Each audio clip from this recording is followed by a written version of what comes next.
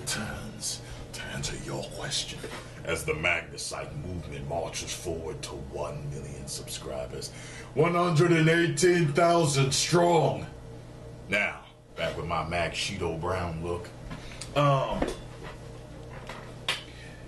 This brother comes to me and he's, I wonder how old he is. I'm not sure, but this is troubling.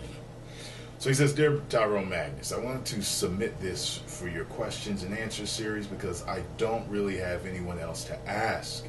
And your advice is always uplifting, at least.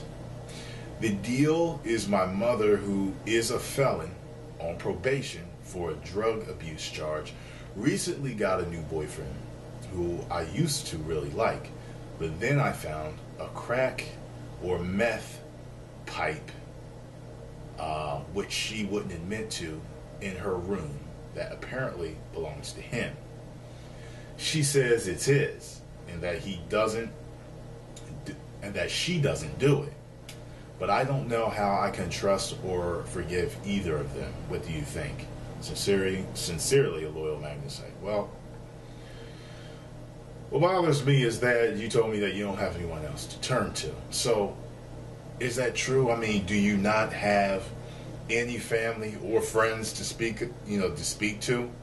Because that's where I would say to talk first.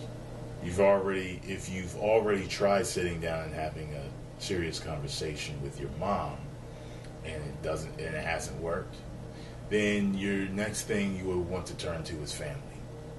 Close family. Whoever it is, aunts, uncles, grandma, grandfather, because they can help intervene to help you out.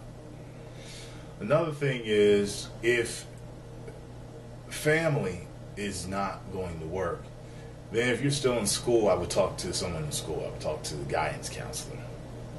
Now it could get a little hairy because, in that type of situation, you don't know what could happen. I mean, they could investigate your mom, she could get in trouble again. You could be put in foster care or have to go and stay with another family member. So it could get really tough.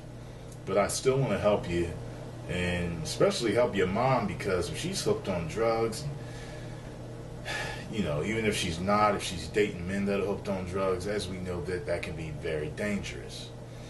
You know what I mean? So that's my advice to you, man.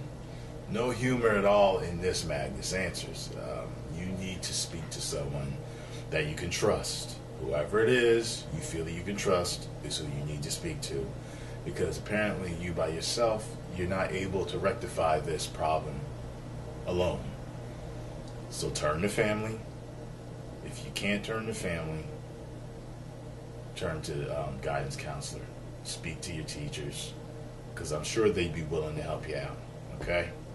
That is my advice for today, and I will see y'all in the next Magnus Answers. 1 million subscribers. Woo!